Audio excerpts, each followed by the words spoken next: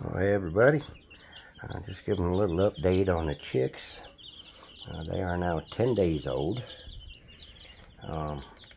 Just a fair warning, if y'all get one of these kind of heaters to keep them warm, get you one of those cones that goes on there so they can't get on top, because that is a pain to clean every freaking day, twice a day or more.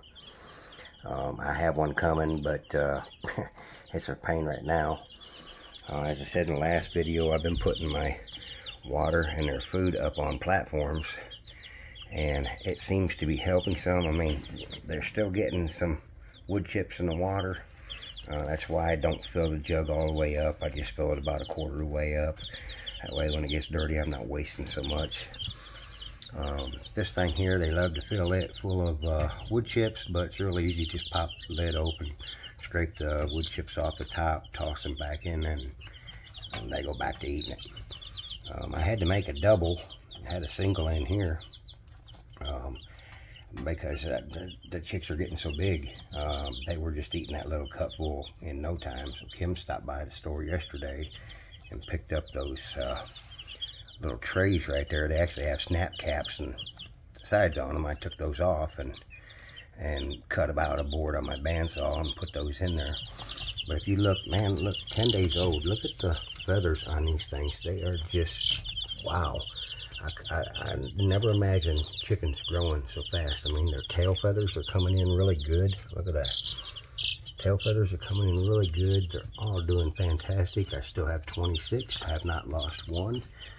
I have noticed them pecking on each other a little bit. This is a 250-gallon tank, and I think it's a little too small for them. So I'm working on my truck right now, but once I get my truck fixed, I am going to build them a brooder down in the lower end of the house here. That'll be much bigger, and I'll put a lid on it with some hardware cloth and stuff so they can't fly out, because these guys, these young ladies, I have seen them fly from this all the way across the land, all the way at the other side already. 10 days old, they were doing it yesterday, flying all the way across this thing. Kim picked one up earlier and it flew out of her hand back down in here. But they are doing fantastic. Look at the colors in these things. They are just beautiful. They are just beautiful. I love that I got this mixed layers choice from McMurray. I'm really glad I did and didn't just pick one kind or two kinds or something like that. Having this selection is nice. It's gonna make for a very pretty flock, I think. Like I said, this is my first flock, and we're getting there.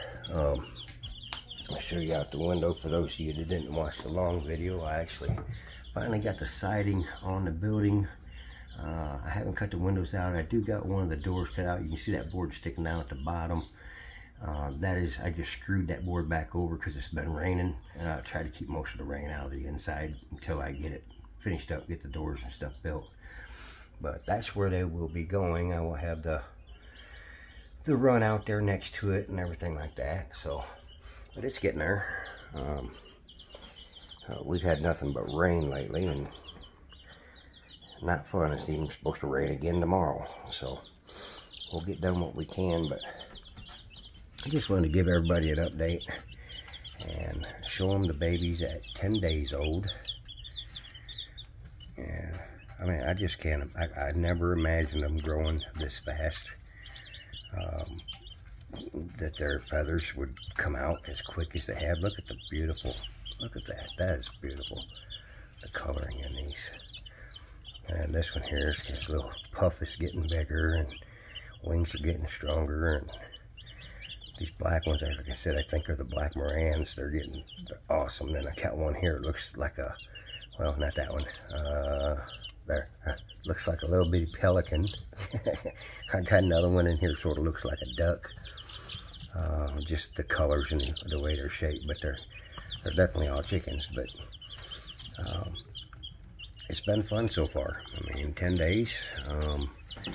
The only time they really get noisy is when the lights go out at night, and that's just for a little bit until they all get settled over here under the heater and done. But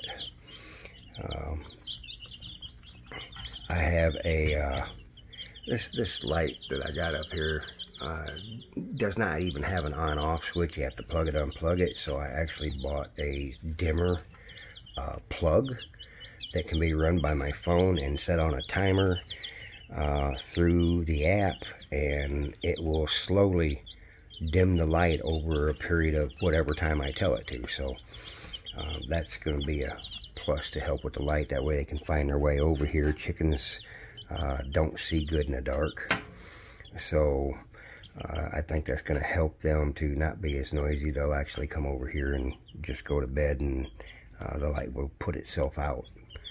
So it looks like they're starting to get tired. They were just fed just a minute ago, well, 10 minutes ago or so, and they're starting to lay down over there. They really don't use this heater all that much except for at night when they're sleeping. I mean, I expected them to be under it a bunch more. Just, you know, like I said, never had them before, so I thought my thoughts were that they'd be under it a lot, and honestly, they like it over there in that corner and around here. And, oh yeah, and they can run fast. They are quick.